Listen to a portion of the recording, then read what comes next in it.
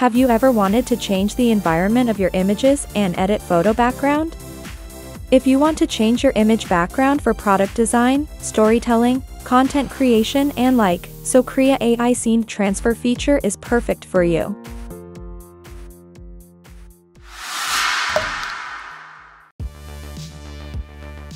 Open Krea website. The link is in the description below. If you're not familiar with Krea, check out my previous videos and learn more about this image and video AI tool. Click the sign up button and log in using your Gmail or email and password. Click on Enhancer section. Drag and drop your image here, or click here to select an image from your computer.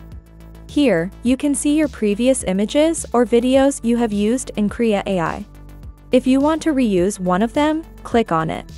I will test with this image. Upload the image here, and you'll see it on the right side. We have two options: Upscaler and Scene Transfer. You can use both at same time, or just one of them.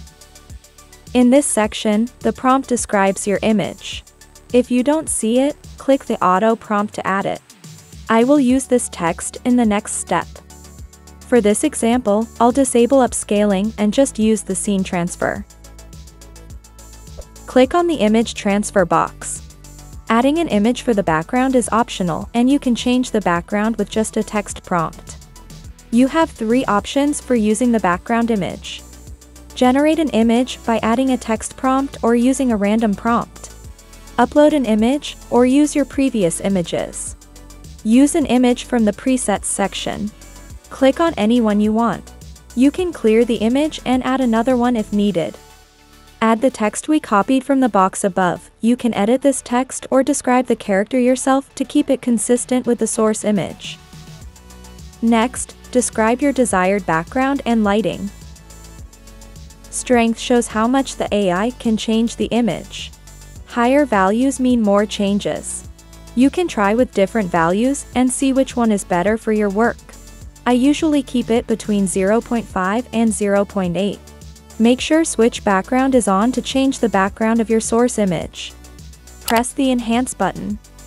If you want to stop the processing, keep the mouse on image and click this icon. This is the result. You can use source image for the background, edit your prompt, or just try again to see a different result. You can also adjust the lighting and see the changes in your result. You can use Scene Transfer for many purposes, such as editing images for product design to use on Instagram or other social media platforms. If you use the upscaler and don't want to change your source image too much, decrease the strength. Turn on Match Color to keep the colors match with your source image. I will use this background for my example. After uploading your image, press Auto Prompt to automatically generate a description for your background image, or you can add it yourself. Try this tool, and let me know in the comments about your experience of using this tool. If you found this video helpful, like and subscribe. Thanks for watching.